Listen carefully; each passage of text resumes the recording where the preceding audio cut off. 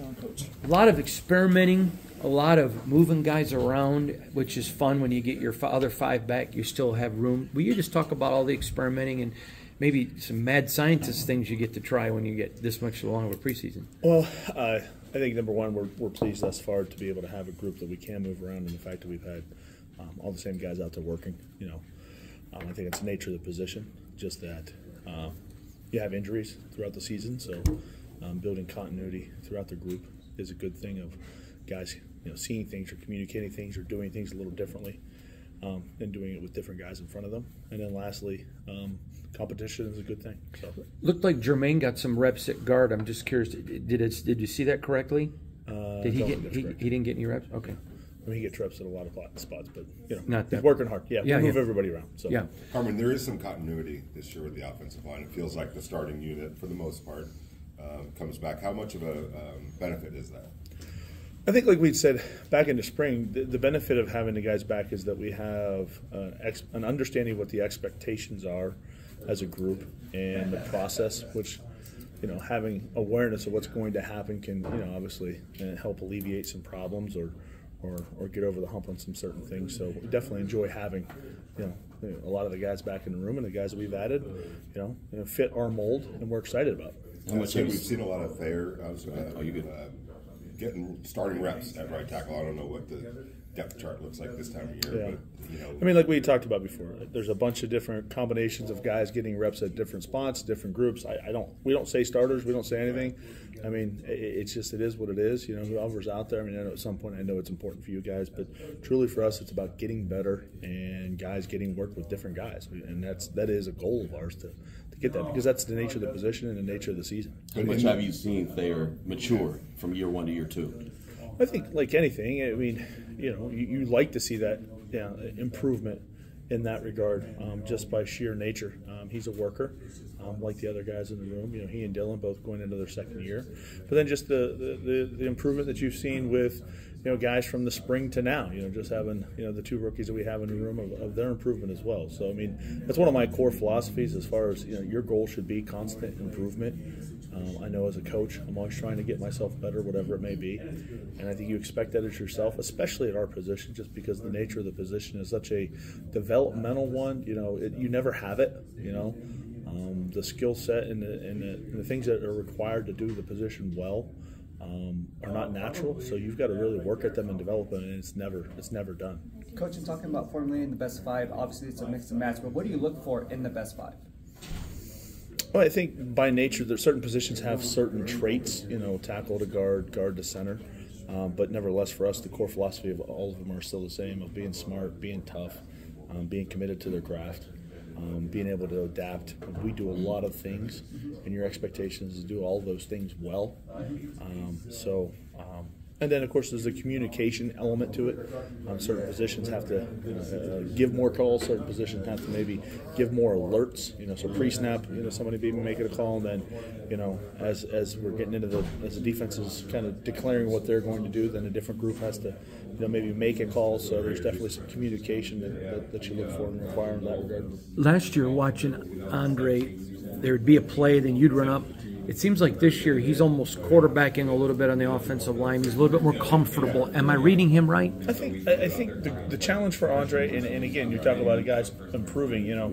Andre was the starting center the year before I got there. That was his first year being the full-time starting center, and I thought we saw a really good improvement. We saw a solid player last year, and you expect that. I mean, you're going into your second year. We expect you to get better. You should see that. So, that being the case, now going into year 3 as a center, primarily position, I think you start to see a little bit more comfortable, being more comfortable. And then I think you see Andre being more comfortable in our system. And our challenge to him was to play faster at the line of scrimmage within our system. In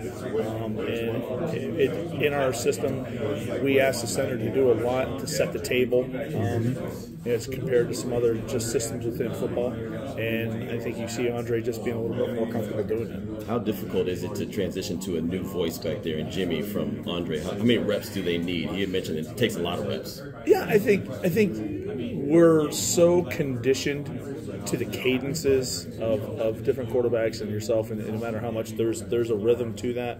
So I think if there's any adjustment to that, it's literally just hearing a different voice. And me as a coach trying to emulate what our quarterbacks are doing, because they're hearing me more than anybody. So I've got to make sure my cadence is the same, which is why my wife teases me that, oh, I can hear you're in the training camp because my voice has gone 3 octaves and, I'm gravelly.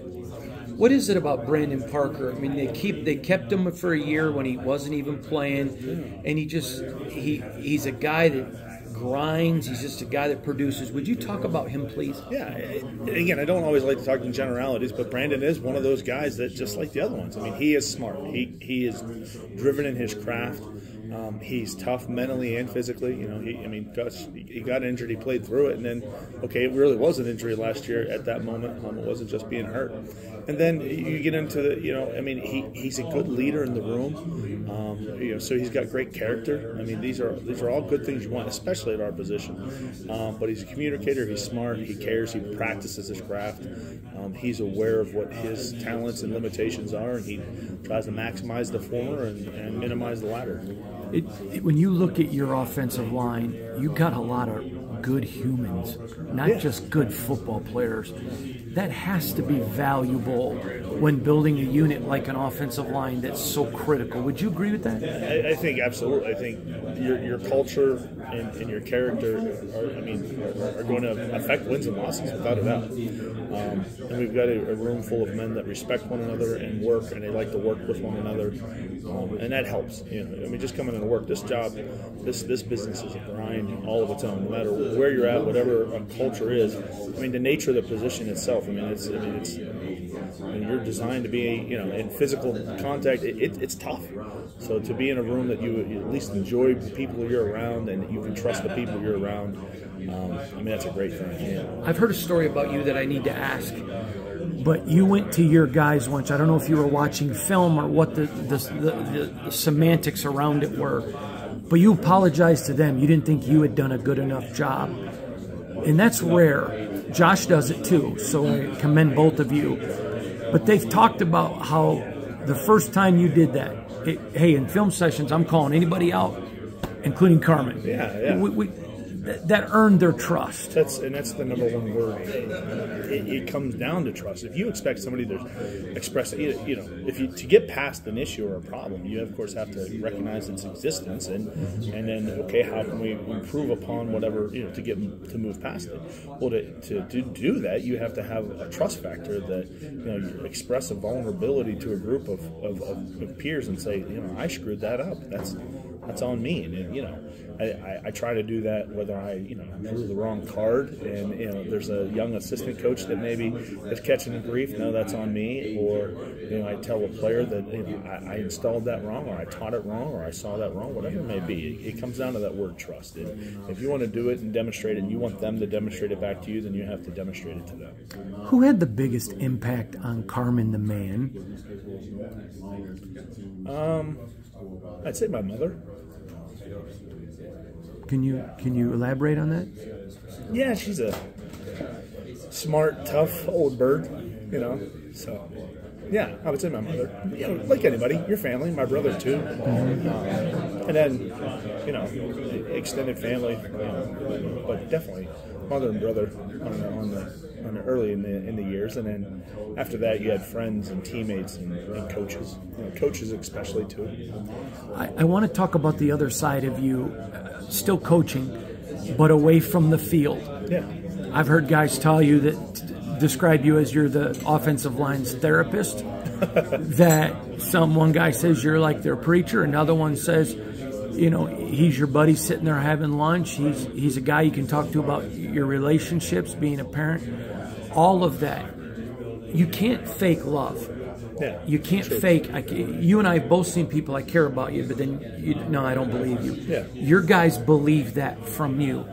Where does that side of your character come from? I think it's just a human nature to be genuine about it and have passion for the people that you're involved with, and it goes back to trust and love. That's a word. that gets used, and it's not false. I appreciate you saying that. I don't know. I don't know what the source of that is, but I think at your core, if someone doesn't know that you care about them as an individual, and how do you do that? You find out about their whole family, and you care about that, and you back it up with action. I think how you achieve that, so it is by action. Hey, you're having a bad day. I really want to hear about it, and follow up on it. If something terrible happens in their life, how can I help and genuinely mean it? I don't know. I don't know what the makeup is that is, but I know it has to be if you want to have trust in. Last year, one of your players, and I'll tell you off camera who it was, but one of your players had made a mistake. And when I talked to him in the locker room, he goes, "Man, I really let Carmen down." And I thought that was really unique. Because he could have said, "I let myself down, let the team down." And he was genuinely emotional that you had let him down. I know that you're a man that respect means a lot because you've earned yours. But you got 15 athletes in that locker room right now who respect you. And when they mess up, they feel like they let you down and it bothers them. Are you able to appreciate the trust these men have put in you? No, I don't think so.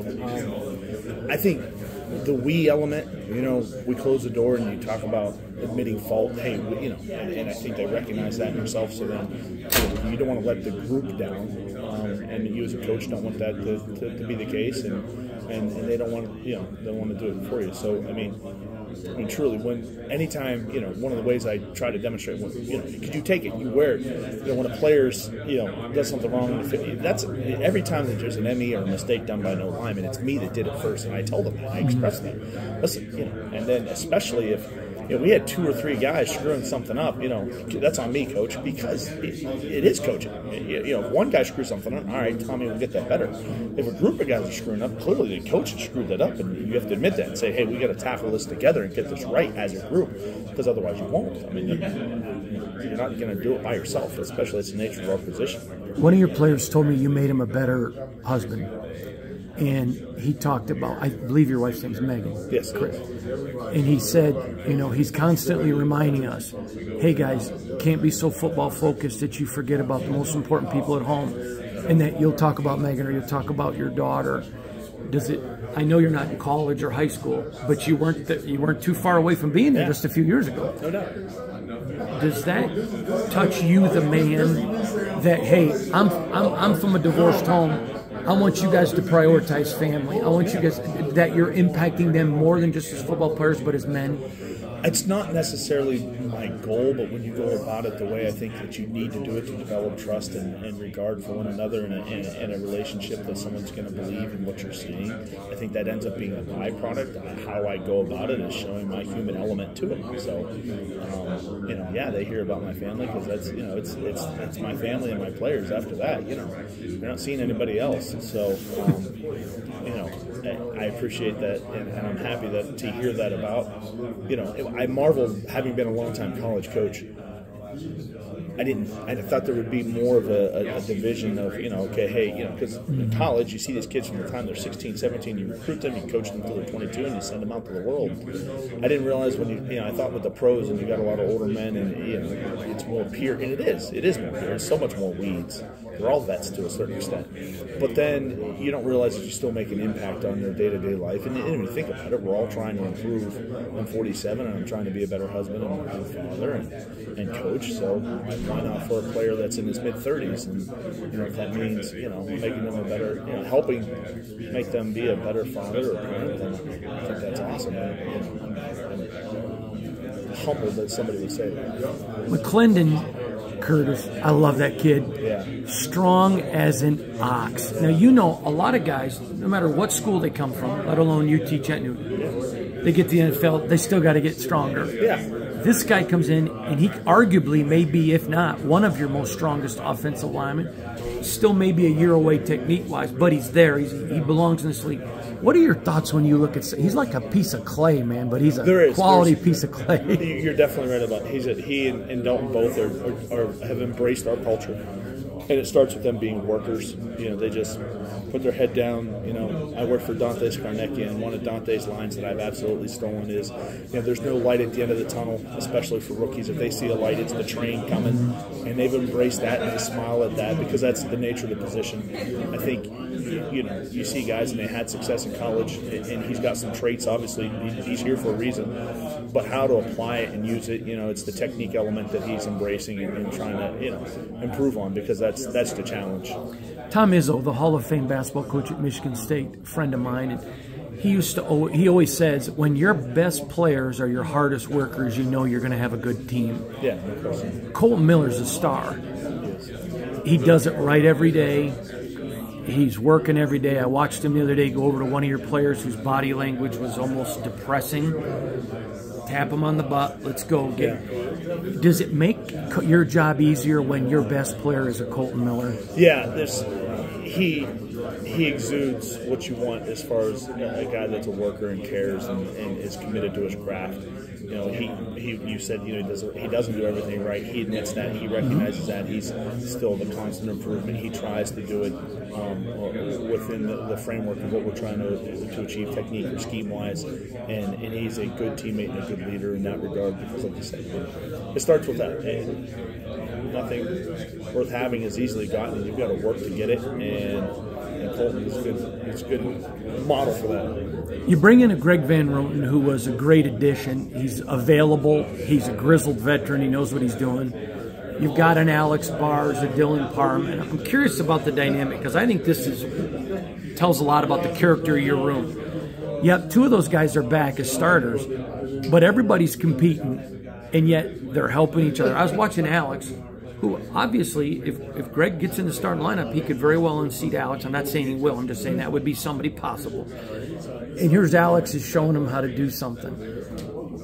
You can't build that kind of camaraderie, can you? It just has to happen naturally. I think you have to have a culture already in the room, which existed already. I mean, they were a tight-knit group of guys. You know, there is that. Sometimes you look at it in the NFL. You can't be ignorant to it about, you know, the jobs are at stake here. It's not like college where there's guaranteed 5 years, and, you know, no matter what. But nevertheless, it's a great group of guys that embrace the job of the room first, and they put the team first, which is something you want to try to achieve. It's one of Coach McDaniel's core beliefs. So put the team first, and they're willing to do that. And the fact that they're willing to help one another and teach one another and throw out an idea. And when we close the door, that's a part of our room. As far as, hey, listen, there's no bad ideas. Let's see. Oh, okay. Hey, I've tried it like this. I've worked with that type of player, and, you know, they're willing to do that because they are, first and foremost, good and decent men. Awesome. Thank you.